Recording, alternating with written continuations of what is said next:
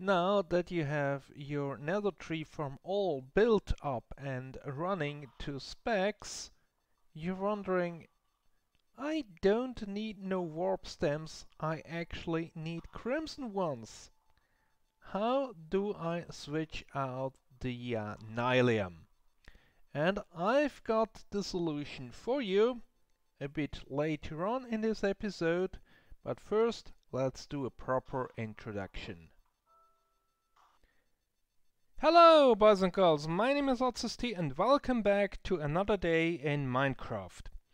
We are at the Nether Tree farm that I built in the last episode, and today it gets a building around it.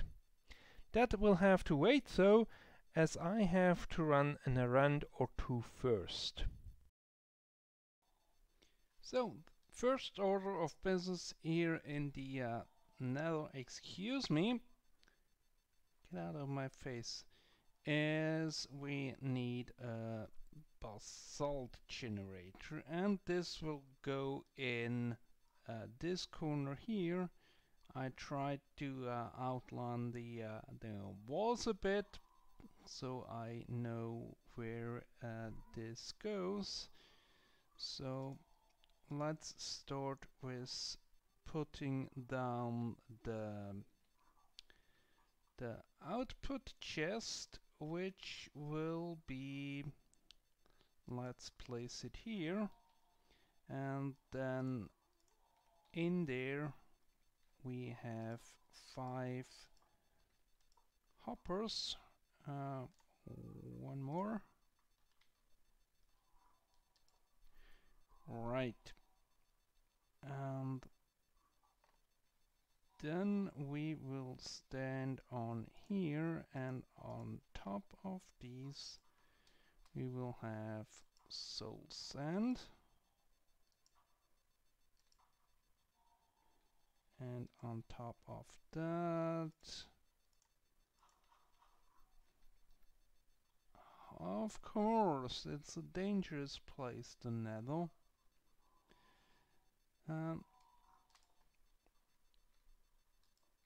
On top of here we will have the ice.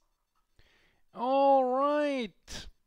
It was not the ice that was wrong, it was the soul sand below, because it needs to be soil, not sand. So let's put in the right kind of ice first, then finish off the glass, and I also have the last bucket of lava here, and then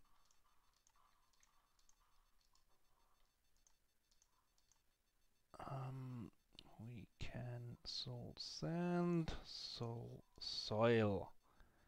So right, and with that we should see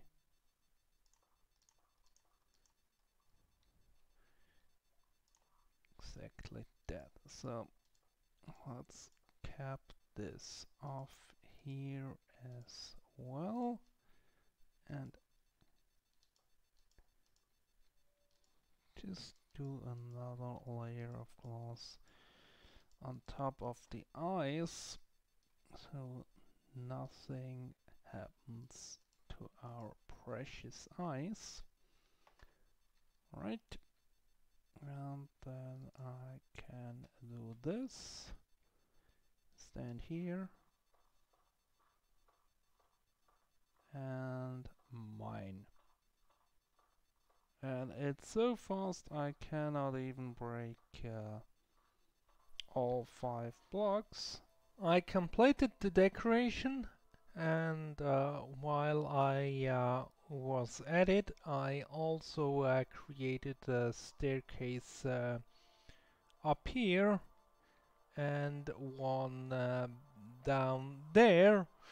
But from the outside, it's a pretty eyesore, so I will have something to do with it. And this design, which is basically following the one from in here, it's not that ideal for staircases.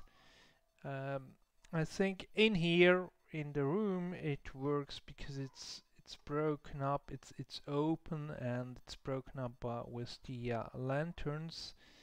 But as soon as the rooms get smaller and especially staircases, there is no room for lanterns and it all looks a bit awkward and plain. But at least we have a way down here now, so progress has been made. And now on to the next bit. Next item on the list is fixing the blaze spawner. Since I built it 2 episodes ago, I have not really used it.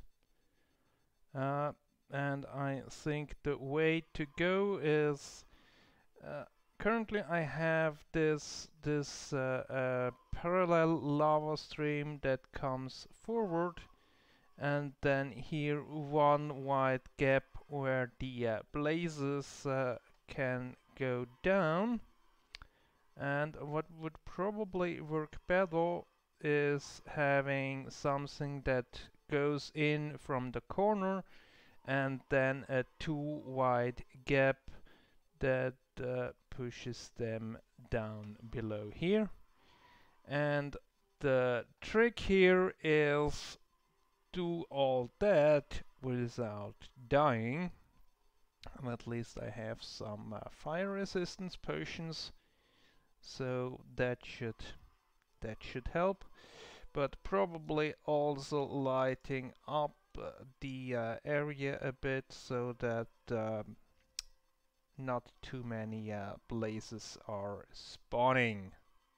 So let's get to it. As you can see, this farm is now upgraded with lava flowing from the back corners to the front here in the middle, pushing every blaze down here where I can whack them until they are no more. And it works considerably better than before. And while I was here, I also continued the design from up there down here, and now I can consider this farm done as well. And that means we can move on to the item that I promised in the beginning, figuring out how to deal with that item and building the building. And now, as promised, I will show you how you can switch out the warped Nylium for the crimson one. And for that purpose I created this little contraption with a trapdoor here on the side where the glass is. So switching the trapdoor, I can get under here, break these 2 glass blocks, and then remember, we cannot break those blocks because there are minecarts under it, but we can place non-opaque blocks on top of them, and this will actually eventually revert the Nylium to netherrack, and we can place 1 block of the red of the crimson one here, and we can break this block and bone meal that one. Et voila! And you might have to wait a while because the blocks revert based on random tick, but that's how you do it. And in the end, you block everything off again, and then you can turn on your machine again. Looking at these three tall buildings, I have to say I like this one the most. So this was an experiment, did not come out that great. That one is also quite nice, but I still like this the best. So I will create something very similar for this here, but with a slightly nether themed block palette, and I'm excited how it will turn out. So for the last segment of this episode, let's start the time lapse and build this skyscraper. You might be wondering why not going directly to the interesting bit right from the start of the episode. The answer is simple. I needed the basalt first, for which we built the farm, and blackstone second, that was bartered for while doing the decorations and finished the blaze spawner. I'm quite happy how this build turned out. I only did a small portion of it in creative to figure out the block palette. The difficulty with this tower is that, in contrast to the sandstone one, it cannot taper off symmetrically due to the lopsided placement of the farm below. Tapering it on the back and on one side makes for a nice change that almost reminds me of the Burj Al Arab in Dubai, if it weren't for the colors. It was a bit tricky to figure out the right decoration so that it does not look as flat as it is or a jumbled mess. You might also see it that the red nether brick wall and the red nether brick appear of different color while they are actually the same. The different appearance is probably due to the shading of the wall. And there you have it, the finished product, which looks magnificent, especially during the night time with the light from the inside shining through here. I actually might add some additional light here in the middle part, just because it looks so great. But this has been all for this episode, so hope you enjoyed it, and next time we will have also a mix of different buildings and projects. Not quite yet sure what, but stay tuned, hit the subscribe button, and I will see you soon. Goodbye!